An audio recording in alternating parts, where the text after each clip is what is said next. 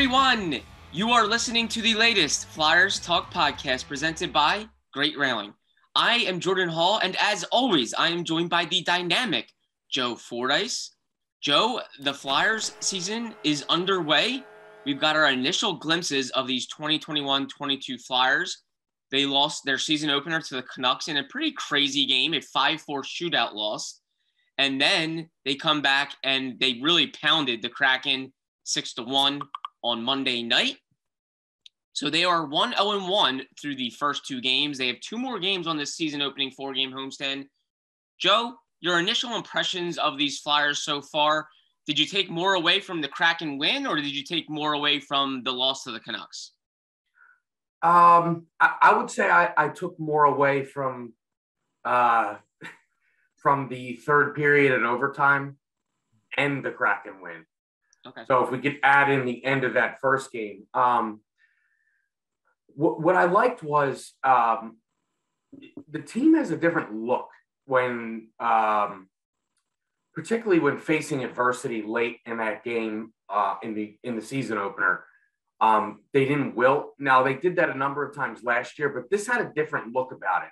And I'm not sure I can pinpoint exactly what that is, but I will say after Carter Hart had a really rough second period, a second period that quite honestly, all of us probably had flashbacks to last season. He rebounded nicely. He was forced to make a number of stops in that overtime. And that is something I felt like wouldn't have happened last season, for sure. The negative from that was that had that feel in the middle of that season opening game that, last year when Carter would let in a goal, you'd blink your eyes and it would be 4 goals. And that's what happened the other night. But then he really rebounded in that overtime to make those big stops. Now, of course, they lost in the shootout, but, as AV puts it, call it, they lost the skills competition, how he always puts it that way.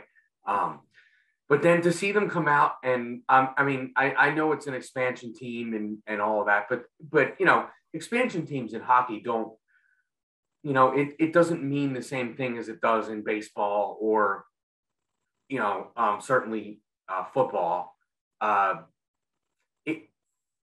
They're more competitive. I mean, you look at the names on that team, Everly, McCann, Tanev, Mark Giordano. I mean, it's not like they don't have players on that team. And they have 2 formidable goaltenders. Quite frankly, both of the goaltenders Seattle has, I think the Flyers would have signed up for either guy last year with the way Carter was playing. I was impressed and how they kept the pedal down. It didn't get to a 3-0 lead and they just kind of sat back. They didn't do any of that. And that to me was another thing I felt like was a problem last season, was get out to a lead and then sit there on it. And then, you have big blown leads and, things like that. So I would say I am impressed, but cautiously impressed, if that's a term. That's how I would put it. And I say cautiously because that second period the other night, it's going to take a few games to get that one out of my memory, let's say, because that looked like, take the names off the back of the jerseys, that could have been any game last season, that second period. That's very fair. 4 goals in that second period against the Canucks, 4 penalties in that second period against the Canucks. Winning teams that contend for the playoffs simply don't commit 4 penalties and allow 4 goals in a second period. That just doesn't happen, and you don't win many games like that. To the Flyers' credit, they didn't quit on the game, and they actually stole a point out of it. That's why I think a lot of people on the Flyers roster came away okay with how that game finished, because they looked pretty much dead in the water, 4-2 in the waning moments of the third period, and they somehow got a point. They'll take that. Jordan, one other thing I'll say about that was not only did Carter Hart rebound in the overtime, which I felt like wouldn't have happened last year, but if you looked at his post-game availability, and I'm not one of these people that gets totally wrapped up in this kind of stuff, but last year, after some bad games, Carter in his post-game availabilities, he'd be slumped down and looked very dejected. And I got none of that sense from his post-game the other night. And his coach clearly, from what we've heard from the first two games, he's all in with Carter. And, as Scott Hartnell and Al Morgani pointed out on the first couple of post games, that is not something we heard last season. And in these first two games, AV's been quick to compliment Carter and how he's played. And last night, if not for, he's close to a shutout. Now, he didn't have a ton of work. This particularly the second and third period. At one point, I think in both periods, we were looking around at each other in the newsroom saying, does Seattle have a shot on goal in this period? Yeah. It was very, very dominated by the Flyers. So, but still, get one goal allowed, regardless of the amount of shots he faced. It's still one goal allowed. He got tested last night, and of course, he made that unbelievable save on Jordan Eberle in the first period. So, I really think that what we've seen out of Carter out of the last four, say that late in the third, the overtime and the three periods last night, it's really an encouraging sign if you're looking for a guy who has turned the corner from last season, I'll say. That save on Eberle in the 6-1 Kraken win, that reminded me of 2019-20, not just from Carter Hart, but what the Flyers got a lot throughout that season was timely saves in the first period, and those really go a long way. And I feel like the Flyers got those a lot from Carter Hart and Brian Elliott. It allowed them to find their footing, and then a lot of times they came on strong.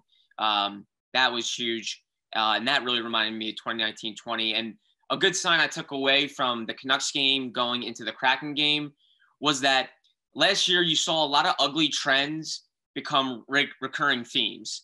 If something happened badly in one game, it tended to leak into the next and the following. Against the Canucks, they have an awful second period after a really strong start, and they come out with all the, those cliches of we didn't play 60 minutes, and it was true, they didn't. They hardly played half a game. Against the Kraken, they have a really strong start in the first period. They go up 3-0, and they follow it up with a really, really good second period. They didn't fall flat or fall asleep or commit silly penalties. They came out with a really strong second period, and what happened? They pieced together a dominant performance, truly dominant, 6-1. They controlled all three periods. They were physical. They stood up for each other when they had to. As we know, that game, tensions really boiled.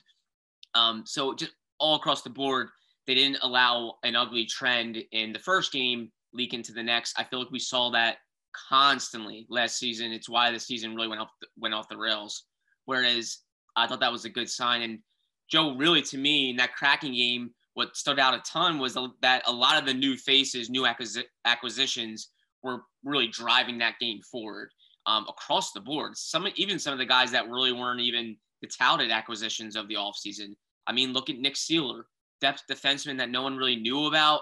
He comes out, drops the gloves with Jamie Oleksiak, gets the crowd fired up. Definitely didn't win that fight, but still stood up for his team. Jamie Oleksiak wanted to fight. He wanted to stand up for one of his teammates. Seeler said, let's go, got the crowd into it. And he finished as the +3, had a real nice, steady game. Nate Thompson, same thing. Fights Nathan Bastian, really pounded him, stood up for Claude Giroux. Those two got into it earlier in the game. Nate Thompson is in a new face, but he was an offseason acquisition, as we know. Did good things. Cam Atkinson, very strong. Derek Brassard, 3-point game. Ryan Ellis has been great through 2 games. Keith Yandel has been solid. He had an assist last night, a really nice one. So just so many new faces are making big, big plays early in this season. And that's what really stood out to me. Like, this team definitely looks different against the Kraken. Joe, do you feel that way as well? Yeah, and also, we talked about as we went into the season with their injury problems and how the depth was going to be challenged, how the depth went from a strength to all of a sudden a challenge within a couple weeks' time due to the injuries that they sustained, Kevin Hayes and so forth. And, Derek Brassard has really jumped up at that second line center and answered the question, can the Flyers survive at the second line center while Kevin Hayes is out? 3 points last night, I believe. And, he seemingly was all over the place. He was chipping in all different kinds of ways. I mean, you watch him talk after the games in between period, or I guess it was between the second and third last night, I believe, on the telecast. And I mean, the guy, he's just beaming. Like, it looks like he's totally embracing his role. And I think that embracing the role vibe has taken this whole team over. And that's what you see. And I'm not a big fight guy, but, in a game that's 5-0, there's always a chance that shenanigans are going to start. And we saw that start last night with Bastian and Giroux. And, like you mentioned, Nate Thompson stands up for him later in the game. Nick Seeler takes, or I guess for lack of a better term, takes one for the team against Jamie Alexiak, who, I don't think anybody wants to, anybody's looking to sign up for that at the beginning of a game. But, I guess if you're, put it this way, nobody's going to forget Nick Seeler's name because of what he did last night. Yeah. And again, I'm not a big fight guy, but I do believe it has a role when you're trying to build team chemistry with a group of players that haven't been together for a while. So I think what went on last night, from the goal scoring, the goaltending, and teammates standing up for each other, I think that could go a long way in terms of the chemistry building that's necessary for a team that is, kind of newly, they're still in the gelling process, you would say, because, they played few preseason games, which obviously everybody doesn't play. And now we're through 2 games of the regular season. And, this is going to be an evolving process because you're going to have guys coming back into the lineup. So you want to kind of lay the groundwork for chemistry so that guys are willing to play and buying in to playing up and down the lineup, because Derek Brassard, maybe they work Kevin Hayes in lower in the lineup when he first comes back, but eventually you would think Hayes and Brassard are going to, Hayes is going to move up to the second line center. Brassard's going to drop down. And you want guys to be okay with that. Although what you're seeing out of the second line, you can't chalk it up to 2 games. I mean, that's 3 guys who haven't played together, and they really look like they've played together for a long time, particularly last night. I share that sentiment about fights too. I'm not a huge fight guy. I often think momentum really swings when you score goals and prevent goals. Teams that are better producing goals and preventing goals, I feel like that really swings momentum. But I do feel like there's a time and place for fights, and I enjoyed it on Monday night. I thought the Flyers, those were timely fights in my opinion. Jamie Alexiak is on the Seattle side of it. His team's down 5-0. He wants to stand up for a teammate, and Nick Seeler says, "Let's go." That was a good time to really answer the bell. That's part of Nick Seeler's role. He's a depth defenseman that's probably going to have to do some grittier type of things like that. And then Nate Thompson standing up for Claude Giroux. I think when your captain gets into it like that and he's jawing with the guy in the penalty box after their second period skirmish, you got to stand up for your captain. Like, that's where I want to see that. And it really does build chemistry. Claude Giroux, the captain, the guy that's the face of the Flyers, is seeing 2 role guys, 2 depth guys really have his back in game 2 of the season. And that 100% builds chemistry. It brings the team together. And the Flyers, that's a huge aspect of these Flyers because they have 7 new faces. You can even say they have 9 when you include the 2 claimed forwards that will be joining the team soon. That's a lot of new faces. You need to build chemistry quickly because you want to get off to a positive start to this season. I feel like the Flyers definitely built chemistry. That might be one of the underlying themes of that 6-1 win is they built chemistry by having each other's backs. I thought that was a real positive. And you mentioned, the guys that are going to be coming in. And what you want to have is when those guys do come in, you want to have a situation like where they come in and the guys that are there, they can say, this is what we do. Welcome to, to be part of it. This is what we've already established, and this is what we're about. And, this is how we play. You want that set, the tone already set for that. And I think the Flyers have gone a long way in the first two games, particularly last night's game, in establishing just that. Flyers Talk is brought to you by Great Railing. Stop into Great Railing for the highest quality and lowest prices on all your railing, decking, and fencing needs. And Joe, these Flyers don't even have Rasmus Ristolainen yet. He has missed the first two games because of an upper body injury. Sounds like he's very close. And then, of course, they don't have Kevin Hayes, their second-line center, who has been skating. He's been rehabbing on the ice, but he will have to miss at least 10 games in 24 days after going on long-term injured reserve. So these Flyers aren't totally full yet, but I do really like the response in that Kraken game. Wasn't really impressed by the Canucks game. I liked the comeback. I thought the first period was good, but that whole second period really marred that game. But through two games, I think all in all, pretty solid start for the Flyers, and they have help on the way eventually down the line here. Joe, I couldn't help but think as I was seeing these games unfold that the Flyers really could have that home ice advantage back. I don't think that's a small thing to look at. I don't think it's a cliche home ice advantage. I think it's a real thing in hockey, and I think the Flyers fed off of that. And Alain Vigneault even mentioned when we asked him about excitement about having fans back before the opener, and he said he thinks everyone was looking forward to normalcy, which amen to that. I'm sure everyone was. It felt normal seeing a packed house, cheering goals, cheering fights. Things feel a lot more normal compared to what everyone went through last season. But he also mentioned his home record in year one, in 2019-20. It was the best in hockey. They were the best home team in hockey. They allowed the fewest goals against per game. They had the most wins, the most points. They were a dominant team at home, and that really started to become a theme as they started rolling down the stretch. When they played at home, you felt like they were going to win. Not only win, but sometimes by lopsided margins. I got a feeling over the first two games that they can have a home ice advantage in Philadelphia. It can be an intimidating place to play. I really think the Kraken felt that. It is an expansion team, so it's a new group going through a 5-game road trip to open the season. So that can be pretty daunting. They were in the fourth game, of that 5-game road trip. So maybe the Kraken were a little tired, but I really felt like the Flyers fed off the crowd, and you really saw a home ice advantage. I can't help but think that could be a really, really big positive for the Flyers this season.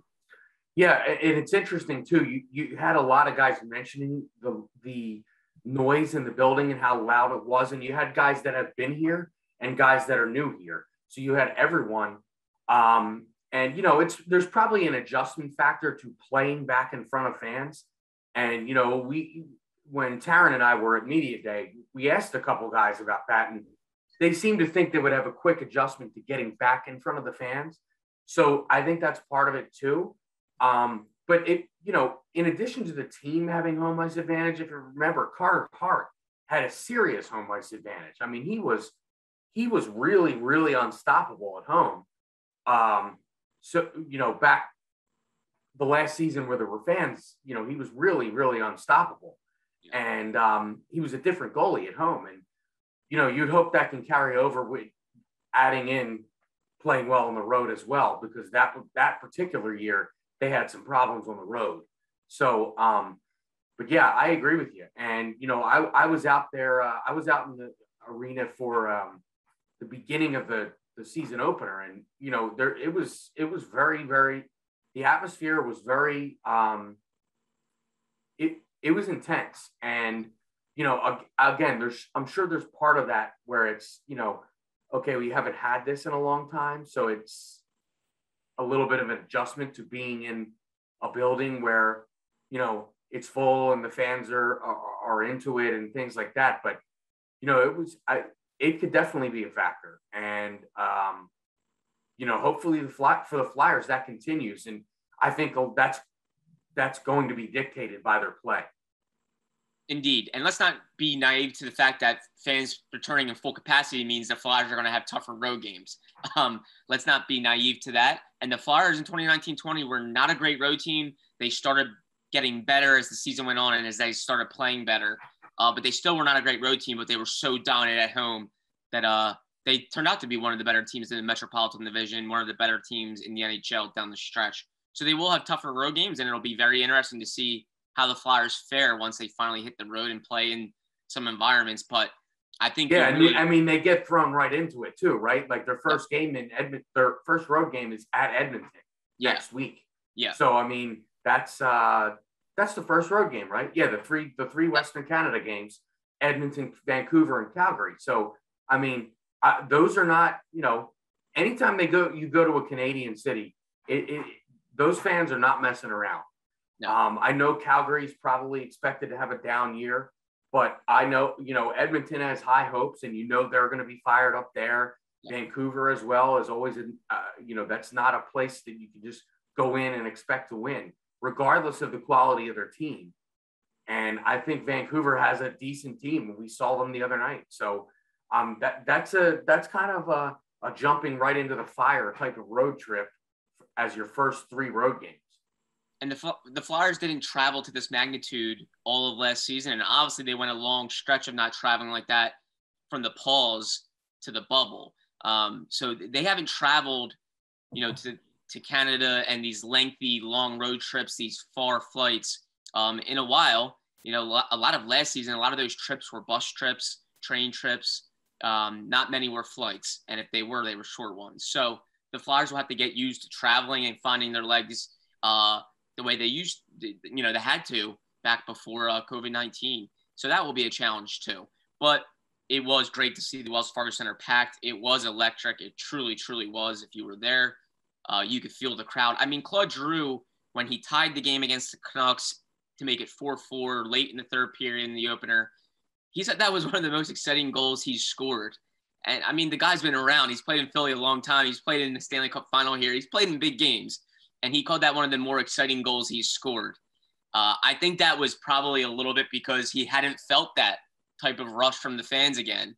The fans probably really helped spearhead that comeback. If the fans aren't in the building, I don't know if they come back in that game. Truly, I don't.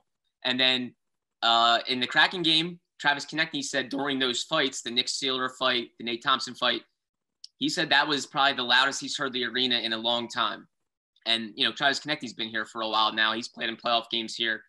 And that was the loudest he's heard it in some time. So these guys are certainly soaking up feeling fans again. And you can see what it does for the players. And you can see what it does for the fans. The fans are they've been pretty rowdy. They were having some Hakstol chants last night in the stands. There was a little bit extra in the crowd last night for that, right? Just a little bit. A smaller crowd numbers wise, according to the listed attendance. Not by a lot, maybe it looked like about 2,000 or so. But the crowd still felt just as electric as it was for the opener. And I think a lot of that's just because fans are so pumped to be back. That's a good thing. Joe, I'll finish with this. What did you think of Dave Hakstol returning to the Wells Fargo Center and the job he'll do with the Kraken? I'm going to borrow a little bit of a theory from Al Morganti that maybe he did things backwards, that maybe he should have been the assistant with Toronto before he came to Philadelphia rather than taking the leap from college to the NHL, because the difference between college and NHL I think is so much different than the other sports when you're talking about making the leap from college to pro. Maybe not baseball, with baseball aside, but definitely basketball and football. That maybe he needed to be an assistant before he was a coach. And I'll say, just even from his media availability yesterday morning, he seemed like a different guy. Yeah. Now, he didn't give much to the media, which is no different than when he was here. Mm-hmm. But just his demeanor, his confidence in his answers about his team, when he was asked about his team, I felt like he sounded like a different guy. And, I think I think he'll do well there. It's a new hockey market. And I'm not saying like he's a coach that's going to get a city going crazy about the product. But I think in Seattle, they have sports fans out there where they don't need much of a reason to get rowdy. I mean, the Seahawks fans, everyone knows they're nicknamed the 12s, and they put the 12 up on the Space Needle and the whole thing. And Pete Carroll is their head coach, and he's got a super personality, and he's out there running around, throwing the football around at 70 plus years old with his players before the game. But I don't think the fans are rowdy because of Pete Carroll. They're rowdy because they love their team. And we saw down the stretch, even in baseball, the Seattle Mariners this past season were making a wild card run. The building was packed with those fans. And I think the fans the fans in Seattle are a fan base that doesn't need to be fired up by personalities and coaches and things like that. And, basically you don't have to give them a reason. So maybe that's a good spot for Dave Hakstol because he's not the most personality driven guy. Quite frankly, in the sport of hockey, there's not a ton of guys that are super personality driven, but I think he's been set up to succeed there. So if he's going to have success, I think it'll be there for sure. And he did seem like a different guy a little bit when we met with him before the game. It was nice to see him smiling and being able to reflect on his time in Philly. And he was happy to see people, happy to be back. He has some good memories here. 2 teams went to the playoffs. It's where his NHL head coaching career started. I mean, he has the third most games coached in Flyers history behind Shero and Keenan. So that's, he's in decent company in that regard. So he had been here for a little while, and it was good to be able to see him reflect a little bit, smile, see people. He shook a lot of the media members' hands. He said, I was able to say hello and good luck. It was good to see him in that regard. And then he was back to business, very Dave Hakstol-like, back to business, focusing on a game. And that was always kind of his way here. And that's why I think he is a decent fit for Seattle. And I don't, I wouldn't be terribly surprised if he does good things there. And I hope he does. I think he's a good human being. And the reason I think he could do well there is because he was always like a preparation junkie, very serious competitor, always prepared. And those guys, I think, do well with expansion teams. It's all about keeping things together, at least being prepared. You might not have the most talent. You might not have the most cohesiveness to start. But if you play hard and you're prepared, you give yourself a chance. And a lot of people have been saying through the Kraken's first 3 games before they met the Flyers that on Monday night, they were playing hard. They played together. All 3 of their games were 1-goal games. They obviously had a really good win in Nashville. They took Vegas to the limit and then lost the game in overtime to Columbus. So I think Dave Hakstol is going to have them playing hard and being prepared. And I think that's really half the battle probably with the expansion team. So it was good to see Dave Hakstol, and it was good to see him be able to reflect on his time in Philadelphia. I think he gets a bad rap a lot of times from fans here. Fans are allowed to feel the way they feel. But I think Dave Hakstol has grown a lot too, from how he handled the media to how he handles his players. He was a first-year coach in the NHL coming from college. I think guys just naturally grow at anything they do. Any human being in any profession, you grow and evolve with time. I think Dave Hakstol has certainly grown, and I think we saw that a lot on Monday throughout the day. Yeah, and anytime you're on a list with Fred Shero and Mike Keenan, that's not a bad thing. No, and then some people will probably say, well, that's not a good sign that he was here that long. Some people maybe thought he should have gone sooner. I think it's more of a product that the Flyers have bounced around from coach to coach a lot. Yeah. They've kind of had a short leash with coaches. I mean, Dave Hakstol was coached here for parts of 4 years. I mean, it's not that long. Like parts of 4 seasons, that's not like a massive long or massive lengthy stay. We've seen coaches stay much, much longer. I mean, Alain Vigneault's on a 5-year contract right now. Some people think he'll play that out. So if he plays it out, he'll be up there too very soon. And he's a pretty impressive coach with a resume and a track record. So we'll see how things play out. But Joe, I will say this. I think that next matchup with Seattle, December 29th in Seattle, I think that could be pretty fun. Yeah, that could be very interesting, particularly about what happened last night with with the rough stuff and Nate Thompson. And, by that point, the Flyers hopefully are a little more healthy. So I guess it wouldn't be a shoo-in that Nate Thompson would be in the lineup, but something tells you he'll be in the lineup for that game. Yep. And I would certainly think the Flyers will enjoy Rasmus Ristolainen in the lineup for that game. Not that Rasmus Ristolainen is this big, bad fighter, but he plays a physical brand. He told Taryn in media day he embraces that people hate him. Exactly. So, that's the kind of guy you want in the lineup anytime there's any chance of being, having type of shenanigans that went on last night, anytime there's a chance of that going on in a game, you want a guy that embraces being hated in the lineup. 100%. So that will be fun. We'll have our eyes on that December 29th matchup. It will be on NBC Sports Philadelphia. It will be a late puck drop. It'll be at 10 p.m. Eastern time. But boy, I would say get your popcorn, get your coffee, get whatever you need to stay up and watch that, because hey, a lot of people be off during the holidays, right? You can stay up late and watch that. Yeah, exactly. Yeah. Get a little eggnog, maybe whatever you do. I think that game's going to be must see viewing, in my opinion. Yeah. So it should be fun. But Joe, this was fun. It was great chatting with you. Great seeing you. I've really enjoyed pre and post game live. Joe is our pre and post game live producer. Fans, you can check out pre and post game live before just about every game. It's been a treat to watch. Joe, thank you so much as always. A big thank you to Ben Berry, our podcast guru.